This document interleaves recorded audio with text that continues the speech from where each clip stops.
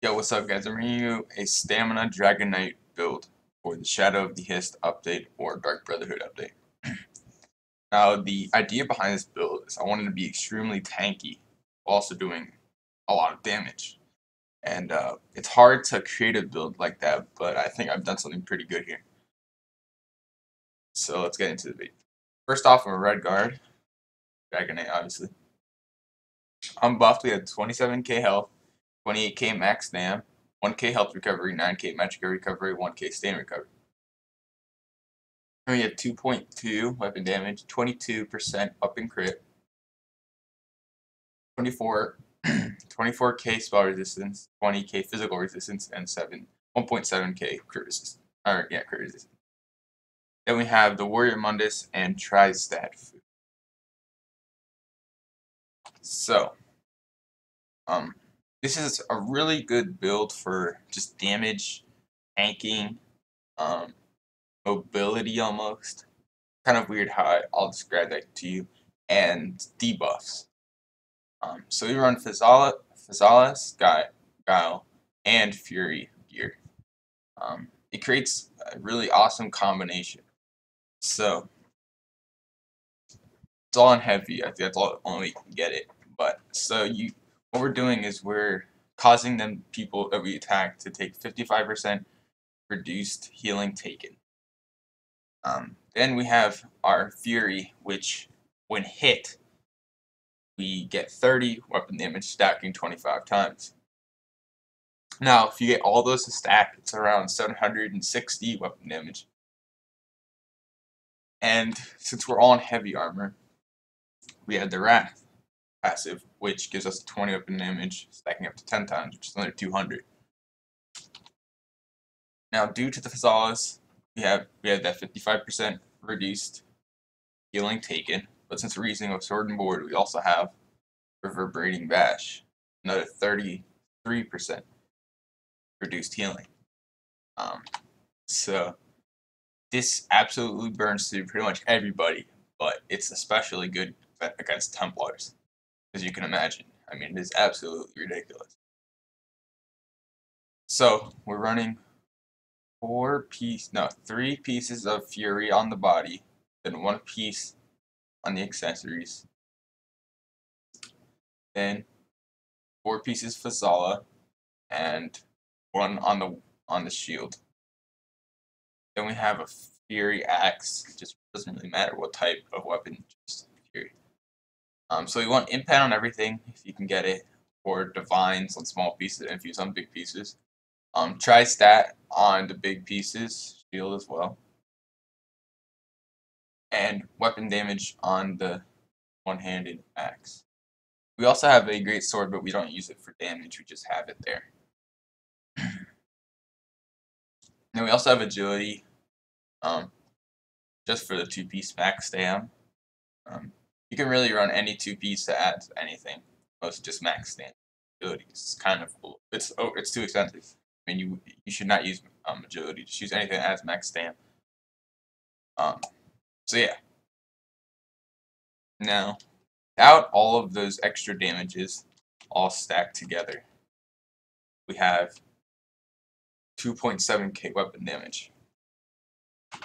But since we're running Fury, we have all that damage stacking, plus we have weapon damage enchantment, and since we're also running heavy, we have the Wrath passive. I've calculated out, and with all those things stacking, you have 4.25k, or that doesn't make sense, 4,250 weapon damage. So that is far and above classes that go straight for weapon damage. I mean, builds that go for weapon damage. That's what makes this build so great. So it has an incredible amount of weapon damage, yet it's still extremely, extremely tanky. And it's quite crazy build and setup. Alright, for our skills, we have Ransack. Either run Ransack or Low Slash.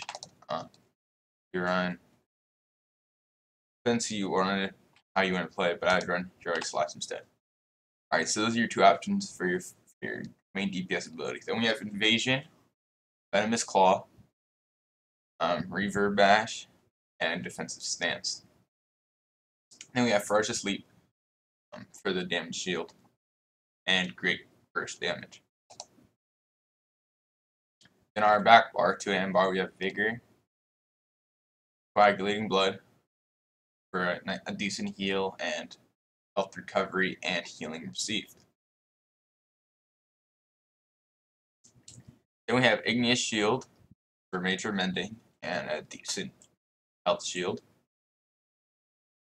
Then we have Immovable for spell resistance and immunity to knockback disabling effects. And while slotted, each piece of armor of heavy armor worn decreases the cost of break free. So our break frees are very cheap. Then we have Rally at the end and Ferocious Sleep again. An option you can run is Corrosive Armor, giving you a nice damage shield, and you ignore 100% of the enemy's physical resistance. So it's good for just bursting people down. That's an option for your back bar. Now on the champion points, this is where it's kind of weird. Yeah.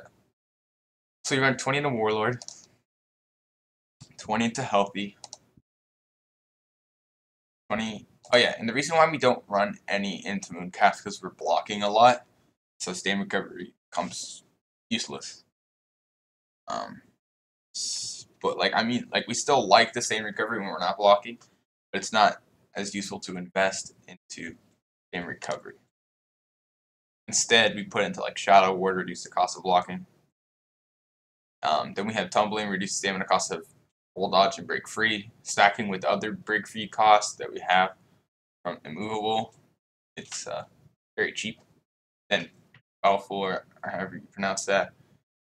Healing reduction abilities are increased by 10%, shooting up our Solace and Reverb Bash. Then we have 100 on Mighty. You can run 100 on Mighty, 77 into Piercing. The reason I do that is because you don't get a lot of crits. I mean, we only have like 22%, so critting is not as useful for us.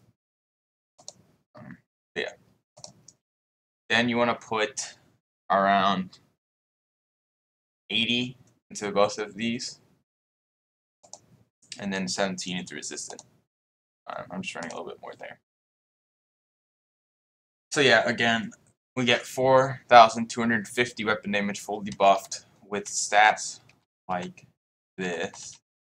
And you can't really beat that. Almost max spell resistance, pretty close to physical resistance, decent health recovery, and we have a lot of health because we run heavy armor, so we're really tanky.